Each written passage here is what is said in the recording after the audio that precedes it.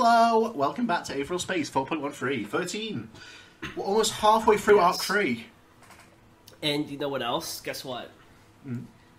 I'm fully vaccinated now. Holy shit, he's immune.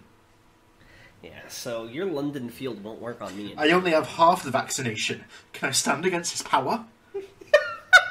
This guy, he's not ready for me. But no, can you give us a quick recap of what happened last time? Previously on Aetheral Space. So, the fight continued between Dragon and Darren Roche. They fought for a while. Darren got the upper hand by stabbing Dragon in the fucking stomach. But just as it seemed like all hope was lost for our protagonist, a mysterious figure punched and fucking donutted Roche. And it was revealed to be Cinnamon Rose.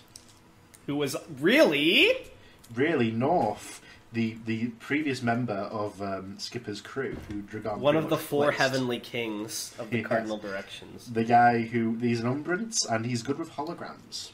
Actually, the cardinal directions also lose their power in a sci-fi setting, because when you have, like, all of space, there isn't really north and south and east and west. It's, like, planetary. Oh, yeah. Right? It's just a name. So, now. he's not as strong right now while they're on a spaceship, because there's no real north. It's kind of So concept. now would be the time for Dragon to strike back while he's weakest. But yeah, that happened last time. Yeah. So, without further ado, let's see what crazy things Dragon gets up to. I sure hope it doesn't cut away to someone else. Well, who would do that? One giant in a metal crater later, here they were. Skipper, Ruth, and the indomitable Masma walked into the hangar, Skipper slapping his hands together in satisfaction as he looked up at his ship. The slipstream was just as they left it, sleek, pristine, and beautiful. "There you are, old girl," Skipper grinned. He was trying to get a thing going where he looked like he really cared about his ship. He'd only had it for a few weeks, but he felt like he was making good progress in that regard. This must have seemed like a real heartwarming scene. Ruth rolled her eyes behind him. "Looks like the ship's already been unlocked," Skipper continued, clearing his throat as he gestured towards the open clamps. "I'm guessing we can thank Mr. Adrian and the Delseds for that one, yeah?" "Yeah," Bruno's voice echoed out from behind them. "But we have a problem." "Oh, where did you come from, Bruno?" Skipper turned to look as the blonde-haired boy marched into the hangar, a grim expression on his face. Grimmer than usual, which was saying something. Ruth grinned. "Bruno! Serena!" she exclaimed, relief evident in her tone, only to be silenced by a regretful glance from Bruno. She narrowed her eyes. "Where's Dragon?" Bruno finally reached him, stuffing his hands in his pockets as he sighed. "That's the problem." He glanced at Masma. "Who's this?" Melzner is the Omni guy. Masma explained. Sorry. For a second it looked like Bruno would inquire further, then he just rubbed the bridge of his nose with his fingers and nodded. "Okay." "What happened, Bruno?" Skipper said, voice firm. 30 words or less, yeah?" Again, Bruno nodded. Hang on, I'm going to count the words after we're done. "Me and Dragon came here to get the ship out of impound. We had to bring some techs with us to do that. We split up for a minute. Dragon was watching the ship, and I was going to use the controls. I heard gunfire after I started the unlock sequence, so I rushed back to see what was happening. My hostage ran for it. When I got back here, Dragon was gone." Alright, I'm putting this in word counter. So, give me a minute. Let's see how he scored. Yeah. It was 73 words, not even fucking close. Skipper rubbed his chin with his prosthetic hand, the metal cold against his skin. "That's way more than 30 words, he mused. "And that's also really bad. You haven't seen him since?" Bruno shook his head. "I went through some of the nearest corridors to search, but I didn't want to go too far from the ship in case you guys showed up." "What, you weren't worried about him?" Ruth said, stepping forward indignantly. Bruno turned to look at her, and even Skipper was surprised by the sheer ferocity in it. I assume her eyes. It was as if Ruth had just... Oh, his eyes, my bad. It was as if Ruth had just slapped him in the face. "Of course I was," he snapped. "But if I went searching for him and you all showed up here while I was gone, the situation would be even worse. So I did the practical thing." That last bit was muttered, Bruno's eyes staring sadly down at the ground. Ruth glanced away too, for her part, regret obvious in her eyes. Hey, Skipper raised his hands reassuringly. "This is a stressful situation, yeah? I get that too. Let's not say anything we're gonna regret later. So, here's what we're gonna do." The ship was going down. That was obvious. Every second they were aboard the region increased the chances they would die there. There was no point in increasing the risk to all of them any further. Just one of them, then. I'm gonna find Dragon, Skipper said, the tone of his voice permitting no argument, and then I'm bringing him back. That's a fact. You get me? Ruth opened her mouth as if to protest, but a subtle shake of the head from Skipper changed the words that came out of her mouth. How are you gonna find him? She asked quietly. He could be anywhere. Well, Skipper crapped his neck, I'm actually kind of a badass. Bruno, you try an Aether ping yet? Bruno nodded. Nothing. So it was out of range then. No problems. I'll just have to give it the old Skipper touch. You guys get the ship ready to go the second I get back. You understand? Bruno stepped forward, eyebrows knit together in frustration. But before he could say anything, his expression softened. Sure thing, Mr. Skipper, Serena nodded. Come on, Miss Ruth. Let's get the ship ready. And with that, she turned and began heading for the slipstream, grabbing Ruth by the hand as she went and pulling her along. Skipper smiled to himself. She seemed like she had her head in the clouds, but Serena Del Ced always came through when it counted. As Skipper began to make his way back towards the door, he felt a hand reach out and grab his arm. Turning his head, he saw Mazma.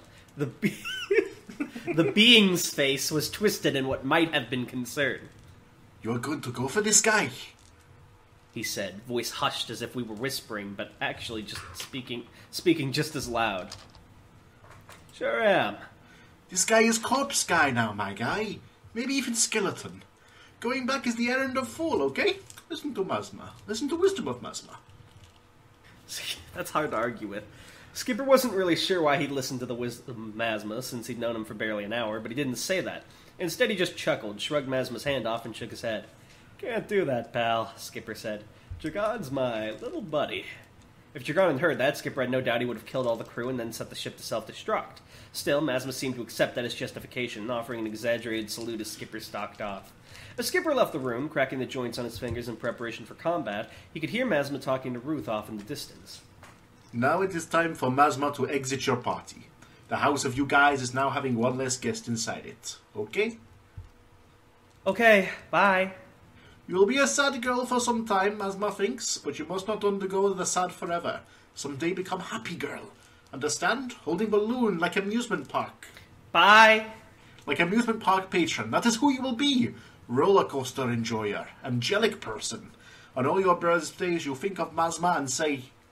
Bye. And say how much you miss that guy and knock knock the door will go. And you'll be so wondering who is in your door. And guess who it is when you open it. Bye! It is Mazma. Mazma your comrade. Mazma your savior. Mazma forever your friend. Bye! The The door slid shut. Oh, yeah? Sorry, I got too into it there. Fucking, I hope... So is Mazma, was he just like a quirky one-off, or is he going to be like the main pivotal character of the whole story now? Of course. North, I'm not going to say which one. Dragon chuckled, trying to ignore the excruciating pain in his gut. So you're the idiot I replaced. Nice disguise. North laughed back, cracking his shoulder for a moment, and as he did, for a split second, the image of Underman Rose flickered over his own. You liked it? He said. Best kind of disguises are the kind that are as far away from you as possible. More challenged that way, you get me? Dragon raised an eyebrow, trying unsuccessfully to stand up from his slumped position. The way I hear it, he grunted, the best lies have an element of truth to them. His leg gave way beneath him, and he went sliding back down the wall. North waved a hand dismissively. Face scrunched up in distaste. No, that shit's for casuals. You know you're really good at what you do when you can come up with pure bullshit and everyone believes it anyway, because you're the one telling it. You know I ran into Skipper and Ruth before. Had a whole-ass chat with them. I came from Towden, I said to him. You get it? Get what? Despite the relatively light tone of the conversation, Dragon was glaring daggers at the Umbra. Well, I say that shit, and they assume I mean I'm from Towden, you know? But all I'm really saying is that I was over there, and now I'm over here. You remember, right? That guy Chael's body double? Dragon nodded. Skipper's hunch had been right then. The person covering for the citizen back on Towden had been North, using the same technique he'd used to appear as Underman Rose, no doubt. So when I say I'm from Towden, I'm not actually saying what they think I'm saying. North laughed, clearly more amused by this than was strictly necessary. I love that kind of exact word shit. I mean, I think that's what I said to them, but it was a while ago. I might have actually just lied and said my family came from there. North was obviously willing to talk about how smart he was and how easily he tricked everyone all day, but Dragon had neither the time nor the blood to stay and listen to it all. What's your point? Dragon spat. Was that stupid rant meant to illustrate something or just fill the silence? That just inspired more of North's infuriating laughter. It wasn't even mocking, not really, just more like he found the whole situation genuinely hilarious. Oh, he's snarky. I didn't think Skipper's new pet would be a snarky guy. Fun! You want revenge for Talden? Dragon said, still doing his best to keep the conversation on some sort of track. We lost you a lucrative contract, I imagine. What? North cocked his head. Nah, this is a coincidence, pal, I swear. I got a job on the ship, and you guys just happened to be here. I admit I wanted to check the new guy out, but this is just a side hustle. Me killing time until it's time to check out, you feel me? He had a job on the ship? Dragon didn't have to think hard to guess what that might have been. You set the bomb? North grinned. Among other things, the Supremacy paid big to get this ship taken down, so I gotta do a good job, you feel me? You're with them, then. I'm being paid by them, North said patiently, as if explaining something very obvious to a child. I don't go into the whole politics shit. I'm just here for the cheddar cheese. Oh, this, well, it's nothing personal, right? I even saved you from this idiot. North tapped Roche's head with his foot again. Don't that prove I ain't got malicious intentions? And why should I believe that? Regardless of whether or not North really had just been killing time, it didn't do much to change the fact that there was a knife sticking out of Dragon's body. Ah, North shrugged. Guess you ain't really got a reason. I'm kind of a suspicious guy after all. Anyway, that's a nasty wound you got going on there. Want some help? Ha! Dragon recognized the euphemism when he saw one. No thanks. Nah, don't be an asshole about it, North chuckled, squatted down to be level with Dragon, and then suddenly leaning forward so that their faces were mere inches from each other. After all, you saved me, right? Grabbed my hand and was all like, fucking run! Damn heroic. That thing, my heart might have skipped a beat.